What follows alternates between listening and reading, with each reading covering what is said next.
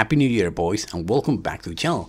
This time we're going to take a look at X-Men Legends 2 Rise of Apocalypse for the PlayStation 2, PC, Xbox, GameCube, PSP, and the N-Gage. And yes, I literally had no idea what an N-Gage was before making this video. But anyway, this game was developed by Raven Software and published by Activision. The game was released in the year 2005, exactly 1 year after the first game, which makes this game look even more impressive. Because they pretty much improved everything from the previous game. Well, almost everything. They created what I call a perfect sequel, with the only catch being that if you didn't like the previous game, there's a huge chance that you won't like this one either. The game is an action RPG that lets you take control of 4 mutants. There is loot, there is dungeon crawling, and there are skill points. So yeah, imagine Diablo meets Gauntlet. So let's talk about the improvements. The game features 15 main playable characters with 3 secret characters that you can unlock by playing the game. Magma, Beast, Jubilee, Emma Frost, and Psylocke are gone. They are replaced by Magneto, Toad, Scarlet Witch, Juggernaut, and Sunfire. Unlike in the first game, you have access to the main cast right after you clear the tutorial.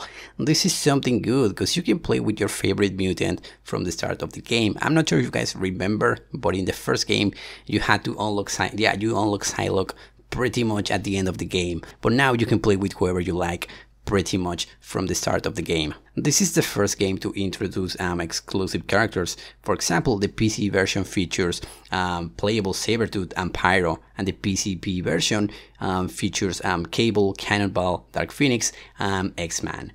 What you're seeing here is footage of the PS2 version. It's upscaled to a higher resolution. That's why the game looks nice, yeah, but if you're going to play this on a PlayStation 2, yeah, don't expect things to look this clear. This time the game features online play, which was a missing feature from the first game. This game was made with co-op in mind. A huge part of the experience is playing this game with a friend, with your bros. So if you're planning on playing this on your own, be warned that the game can get a bit repetitive. Another nice feature are blink portals. This time you can easily return to the main hub by using blink portals.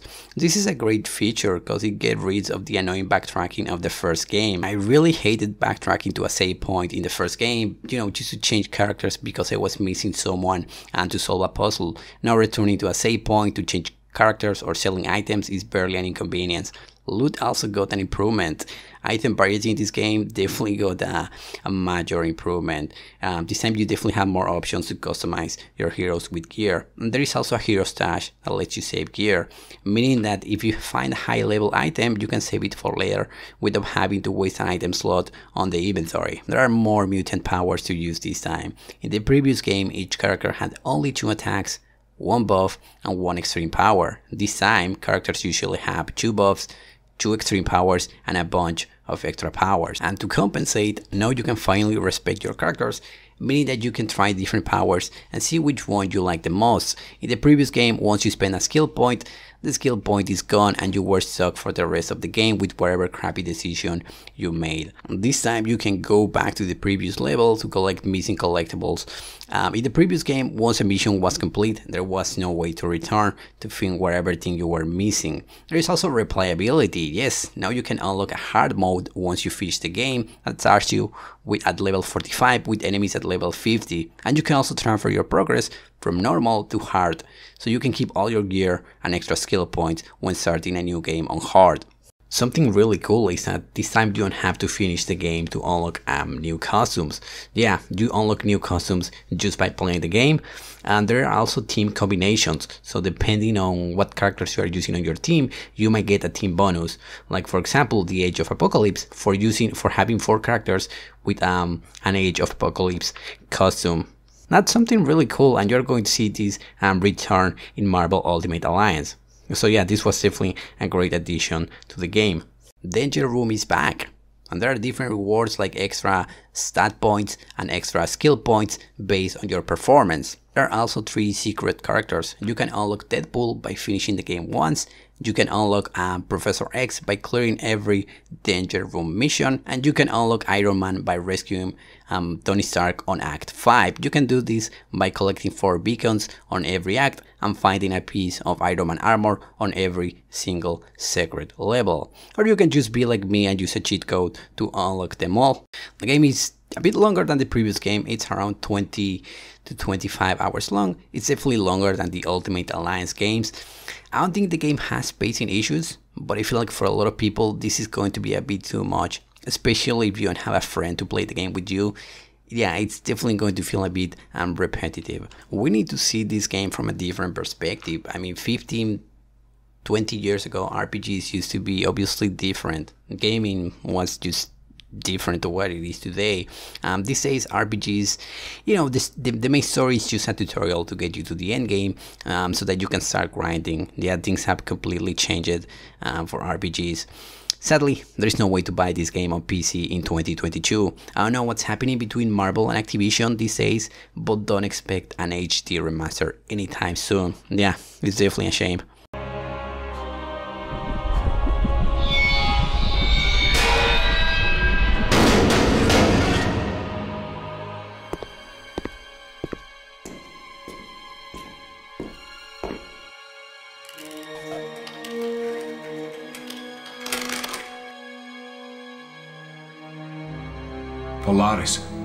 Polaris, she's been abducted. Indeed, Charles. It appears we both have a grievance with Apocalypse. I don't know if you guys remember, but the first game ends with a sequel bite, with Apocalypse announcing his return and treating Professor X. The stuff of legend. Enjoy your small victory, Xavier, for the age of Apocalypse is nigh. And this is what this game story is all about. Apocalypse is back, and the X-Men and the Brotherhood are going to team up to stop Apocalypse. The first change you are going to see is on the cutscenes. The CGI cutscenes in this game look amazing. It's like a day and night difference with the first game. Violence is all humanity has to offer us. Doesn't he ever shut up? Your speed and strength have been augmented. But what of your soul? My soul is filled with hatred, rage, and death for the X-Men. The second thing you are going to see is that Magma, Allison, you know, she's gone. Now this is what I find odd. I mean, she was the protagonist of the first game and pretty much saved everyone, and even Wolverine says, you did, kid, we truly are X-Men legends, but now she's gone, and so is the X-Mansion. Yeah, in the first game, the X-Mansion was the main hub. It was a place where Allison was able to interact with our X-Men, but yeah, now it's gone. The X-Mansion in the first game felt like a faithful recreation of what I've seen in the comics and cartoons, and this time we have those hubs that kind of feel soulless. I guess it makes sense in the context of the game, with Apocalypse being a global threat and the X-Men and the Brotherhood pretty much moving from one part of the planet to the other, but yeah, it kind of feels like a big change from the first game. We have 5 different hubs. We only have a small amount of characters to interact with. That's one of my complaints with the game. Some NPCs, yeah, the first game felt like a celebration of the X-Men universe, and this one kind of missing that. Some NPCs and villains have unique lines depending on who is on your team. This is a nice feature and something you will see return in the Marvel Ultimate Alliance games. You said she was cute? Well, of course everyone thought you and her were hitting it off. But it was nothing. I was only paying her a compliment. Please, if I've wronged you in any way, I beg your forgiveness. You are the only one for me. Oh, all right, you big dummy. You know I can't stay mad at you. But if I ever catch you even thinking of looking at Scarlet Witch, I'll rip out your eyeballs. Got it? Yes, I understand. I am so grateful things are back to normal. Now perhaps Magneto will leave me alone. The mission briefings are back, but this time they are optional, and the Brotherhood completely steals the show during those, while most of the X-Men feel like, yeah, they are just barely there. Juggernaut is a complete jerk with everyone except Wanda and Jean, and I love it. Red, you're not only easy on the eyes, you're smart too. What do you say you and me hook up later? I bet you'll find out being bad is kinda good. You've just crossed a big line, Juggernaut. Wanda is the voice of reason in the Brotherhood. Toad is just a dummy. Also unknown.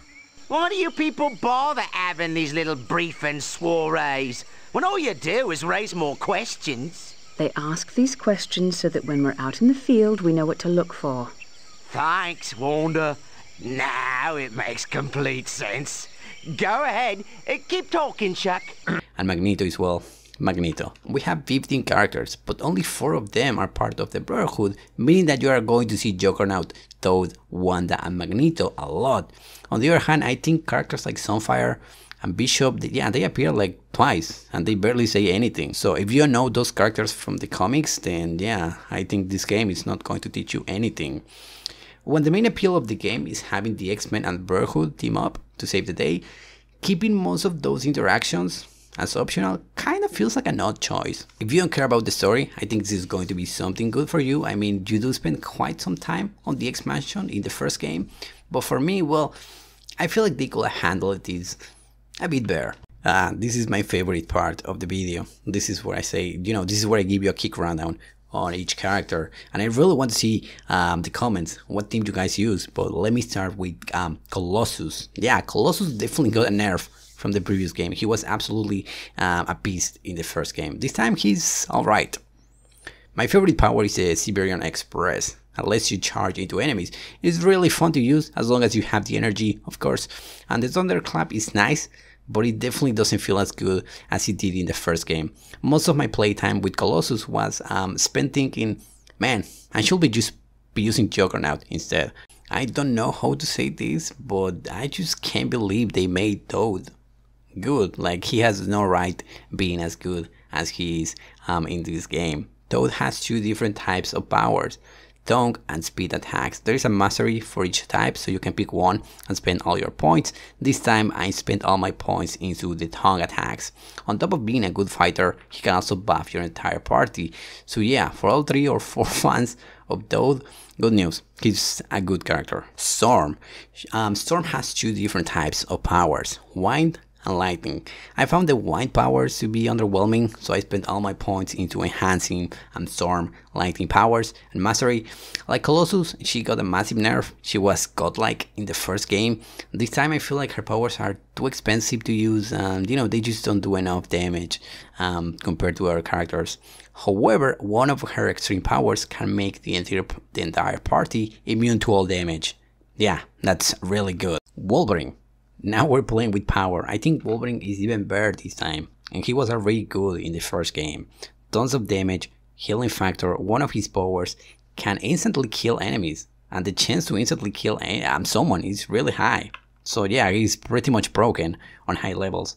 So if you don't want to think too much about team combinations, you can choose slap Wolverine on any team, and he's going to do great. He's definitely a powerhouse in this game. Nightcrawler. Like in the first time, Nightcrawler, still great. His teleport powers are really useful for exploring the map and finding secrets. He has one of the most powerful extreme attacks in the game. A nice support that helps the party save energy. And like in the first game, he can save teammates from dying. You really want that on your team. Same as Wolverine, you can slap him on any team and he's going to do great. What I like about Gambit is that you have options. You can use him as a melee character fighting on the front line, or you can make him a ranged character that draws cards, or you can just make a hybrid character and do whatever you want. But yeah, I just wish he had very extreme powers. This is a complaint I have with a lot of characters where the extreme powers are just But if you liked Gambit in the first game, you will feel right at home here. The team buff Gambit has is really, really strong. Bishop, well, for Bishop, we're no longer going to use cards, we're going to use guns, but yeah, they even have the same team buff, so there is no reason to use both Gambit and Bishop in the same team. I feel like Bishop is really energy hungry.